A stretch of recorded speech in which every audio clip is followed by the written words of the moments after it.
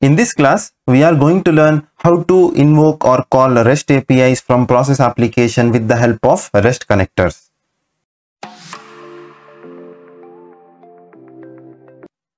Before going to hands-on, let's check what is Oracle documentation says about REST connectors and how we can configure the REST connectors. I am here in the official documentation page by Oracle on using processes in Oracle integration. From the table of content, we have to navigate to integration with applications and services. Under that, we are having a section called as create REST and web service connectors. By web service, they meant SOAP connectors or the SOAP web services. Our focus of interest for this class is working with REST API. So we'll concentrate on creating REST connectors. So here is the documentation in brief. And coming to connection to a REST service, at high level, they have mentioned what and all details could be used in order to connect with the REST services from process application with the help of REST connector. Coming to creating a REST connector, here Oracle has documented in detail step by step how we can create or configure REST connector in process application.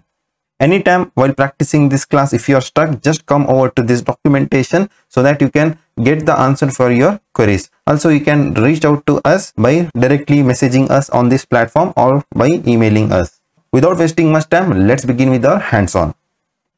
First of all, I will create one application as I don't have any application.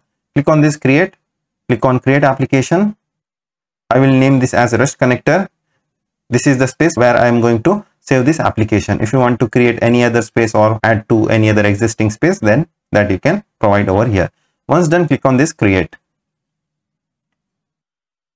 Our process application has been created. We are not going to create any process for this class. We are straight away going to integrations. All those steps, whatever I am telling you in this hands-on, is available in the documentation. Now, there are two ways how we can create REST connector. First method is clicking on this link to an integration. We can click on this and select the create a REST connector. And the method 2 is, if you see over here on the right top corner, there is a create button. If you click on this, you will get an option called as external. From here, you are getting two options, create SOAP and REST. We need to click on REST. So both the methods, it will launch the similar pop-up. For demonstration purpose, I am going to make use of JSONPlaceholder fake APIs. So this is the documentation page for placeholder API. This is the fake API with which we can build our applications making use of those open APIs. Now here, if you see, this will return only one to-do list. But if we want to create the connector and populate some LOV, then we need to have the array. Now we can create couple of resources with this. Now first is, it will return only one with the help of this path parameter, wherein we can pass the first to-do list or the ID of the first to-do from the list, then that will return us this details. If you want to get the array of to-do list, we can just copy this from here and paste in the browser. If we paste in the browser, we are getting this kind of response. That is the array, which starts with the square bracket. Now we are going to make use of this API and create a REST connector. Now let me copy this. This is nothing but the base URI for any REST API. I'm going to name this as JSON placeholder connector, as we are connecting to JSON placeholder API. Here we need to provide the base URI. Click on create. Similar steps you can follow in order to connect to Fusion APIs or any other APIs from process application. We are going to learn in our next classes how we can connect to Fusion SCM REST APIs with the help of REST connector.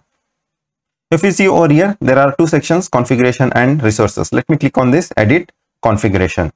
Here, if you see, whatever base URI we had provided while creating this REST connector is available over here.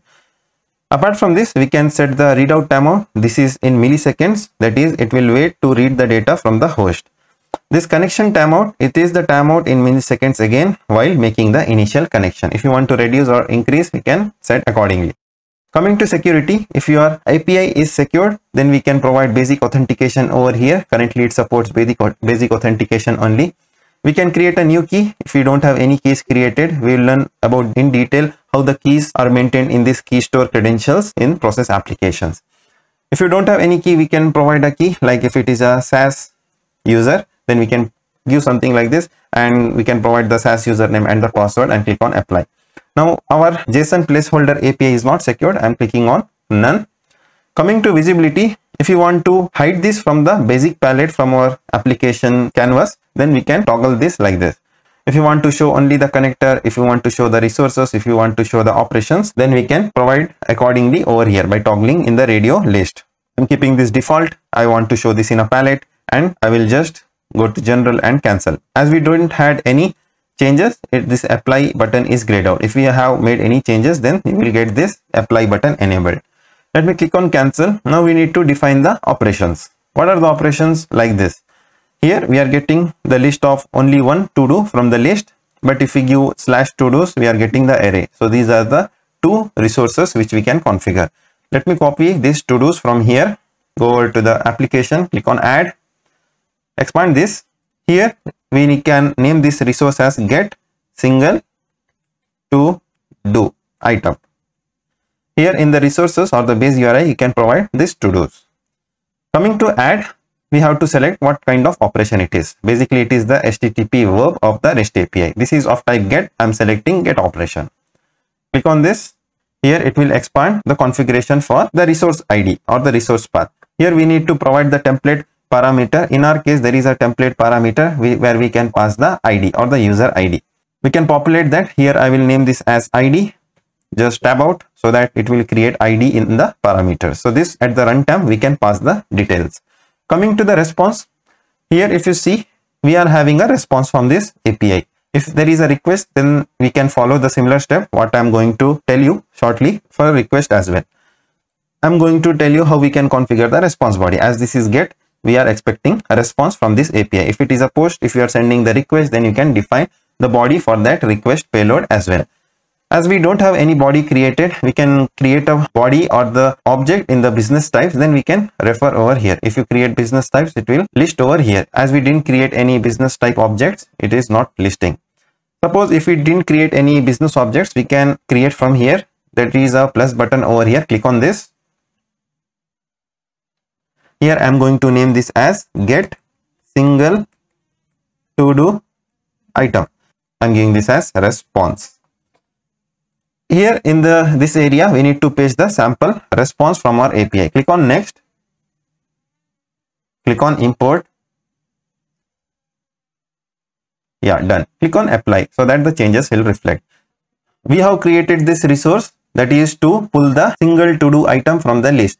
If you want to get more details like the array of to do from the list, then what we can do is we can add one more operation over here, get operation. So here if we go, we don't want to provide any path parameter over here. If you see, if we provide the path parameter like the ID, then we will get only details from one to do item. If we don't provide this, then we will get the array as you see over here. This is the array what we get when we provide the path up to dos.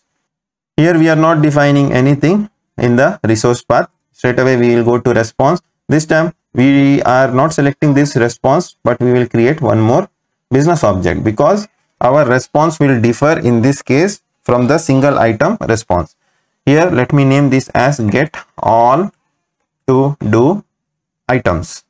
Here in the response, let me copy and paste everything from here. Click on next. Click on import. Done. Click on apply. Now we are having two resources under this get operation for a particular API.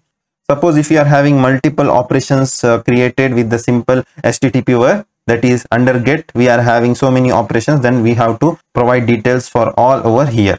Suppose if you are having some other path parameter, like instead of to do's, this API is having something called to, then we can create one more resource. Under that we can provide the details for that particular path. In our case, both are having the same path, then we have to mention operations with respect to those paths over here in the single resource configuration. So like this, we can configure the REST connectors in process applications. In our next class, we will learn how we can make use of those REST connectors and populate the select control in the web form so that the user can select one of the values from the list.